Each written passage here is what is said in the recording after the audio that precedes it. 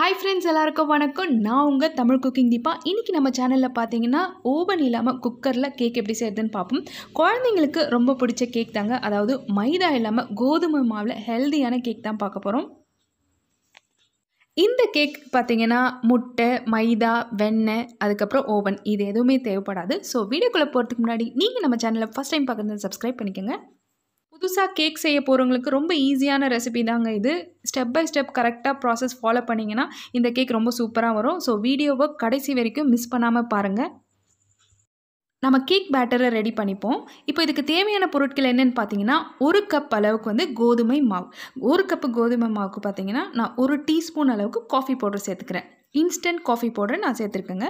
அதாவது நான் இன்றைக்கி ப்ரூ யூஸ் பண்ணியிருக்கேன். நீங்கள் நெஸ்கேஃபே காஃபி பவுடர் கூட வந்து யூஸ் பண்ணிக்கலாம்.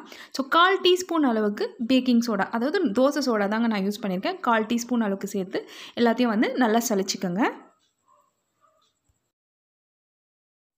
நீங்கள் கோதுமை மாவை மெஷர் பண்ண அதே கப்பால் வந்து பார்த்திங்கன்னா 1/2 கப் அளவுக்கு பாலை வந்து ஒரு பவுலில் சேர்த்துக்கோங்க. 1/4 கப் அளவுக்கு நல்லெண்ணெயை சேர்த்துக்கலாம். ஸோ நெக்ஸ்ட்டு பார்த்தீங்கன்னா 3/4 கப் அளவுக்கு வந்து இந்த சர்க்கரை பொடியை சேர்த்துப்போம். சர்க்கரையை வந்து மிக்சியில் போட்டு பவுட்ரு பண்ணி அதை வந்து நம்ம இதில் சேர்த்து நல்லா மிக்ஸ் பண்ணி விடுங்க. உங்கள்கிட்ட பீட்டர் இருந்தாலும் அதில் பீட் பண்ணிக்கோங்க.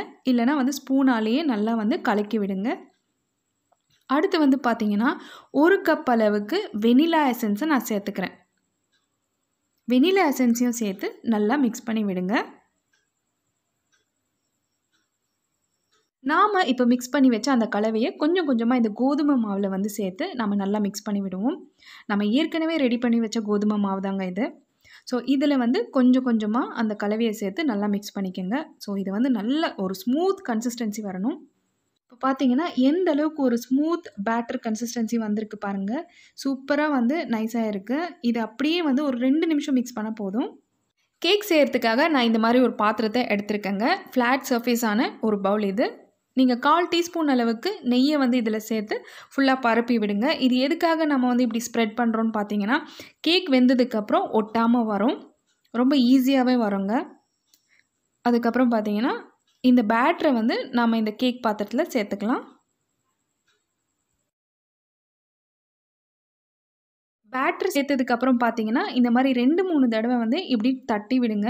அப்போ தான் வந்து கேக்கில் மேலே லம்ஸ் ஃபார்ம் ஆகாமல் இருக்கும். நாம் இன்றைக்கி குக்கரில் கேக் செய்கிறதுனால உப்பை வந்து நம்ம குக்கரில் ஸ்ப்ரெட் பண்ணிப்போம். அதுக்கப்புறம் வந்து உள்ளே இந்த மாதிரி ஒரு ஸ்டாண்ட் மாதிரி வச்சுக்கோங்க. இல்லை ஒரு சின்ன பிளேட் இருந்தாலும் நீங்கள் சின்ன பிளேட்டு இதில் வைக்கலாம். குக்கரோட கேஸ்கெட்டும் நான் போடலை. அதுக்கப்புறம் பார்த்தீங்கன்னா குக்கரோட விசிலும் நான் போடலை. ஸோ இந்த மாதிரி வந்து நீங்கள் க்ளோஸ் பண்ணிவிட்டு ஒரு 15 மினிட்ஸ் அளவுக்கு வந்து ப்ரீ ஹீட் பண்ணிவிடுங்க குக்கரை. அதுக்கப்புறம் வந்து நம்ம இந்த பேட்டரோட பாத்திரத்தை வைப்போம். ஸோ கேஸ்கெட்டும் போடாதீங்க, விசிலும் போடாதீங்க. 15 நிமிஷத்துக்கு மீடியம் லோ ஃப்ளேமில் வெறும் உப்போட இந்த குக்கர் வந்து நல்லா ப்ரீ ஹீட்டாக இருக்குது. அதுக்கப்புறம் நம்ம ரெடி பண்ணி வச்ச அந்த பேட்டரோட பாத்திரத்தை நம்ம இதில் சேர்த்துட்டு குக்கரை மூடிடுவோம். பேட்டர் உள்ளே வச்சதுக்கப்புறம் பார்த்தீங்கன்னா 10 நிமிஷத்துக்கு ஹை ஃப்ளேமில் வைங்க. அப்புறம் உடனே லோ ஃப்ளேமில் வச்சுட்டு 40 நிமிஷம் கழித்து நம்ம வந்து ஓப்பன் பண்ணி பார்ப்போம். நாம் இப்போ ஓப்பன் பண்ணி பார்த்துட்டோம். பாருங்கள் எவ்வளோ சாஃப்டாக சூப்பராக கேக் ரெடி ஆகிடுச்சு. 10 நிமிஷம் வெளியில் எடுத்து வச்சிடலாம். ஃபுல்லாகவே வந்து கூல் ஆகிடும். அதுக்கப்புறம் நம்ம கட் பண்ணி பார்ப்போம். கேக்கோட பாத்திரம் நல்லாவே கூல் ஆகிடுச்சு. நான் ஒரு பிளேட் மேலே வச்சு இந்த மாதிரி கையால் தட்டுறேன். பாருங்கள் எவ்வளோ சாஃப்டாக ஸ்பாஞ்சியாக வந்திருக்கு கேக்கு. கொஞ்சம் கூட பாத்திரத்தில் ஒட்டவே இல்லை. ஏன்னா நான் வந்து கீ வந்து அப்ளை பண்ணியிருக்கேன். ஸோ அதனால் கொஞ்சம் கூட ஒட்டலை பாருங்கள். இந்த கேக் பார்த்தீங்கன்னா ரொம்ப சாஃப்டாகவும் ரொம்ப ஸ்பாஞ்சியாக இருந்துச்சு. சாப்பிட்றதுக்கும் டேஸ்ட் அவ்வளோ சூப்பராக இருந்துச்சு.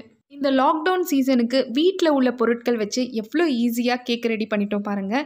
இது வந்து பார்த்திங்கன்னா நான் மைதா கூட யூஸ் பண்ணல. இது வந்து கோதுமை மாவு கேக்குங்க. ரொம்ப ஆரோக்கியமான கேக்.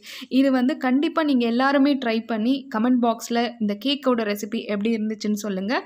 இந்த வீடியோ உங்கள் எல்லாருக்கும் பிடிச்சிருக்கோன்னு நான் நம்புகிறேன். இந்த வீடியோவை லைக் பண்ணுங்கள். நம்ம தமிழ் குக்கிங் சேனலுக்கு சப்ஸ்கிரைப் பண்ணுங்கள். நன்றி.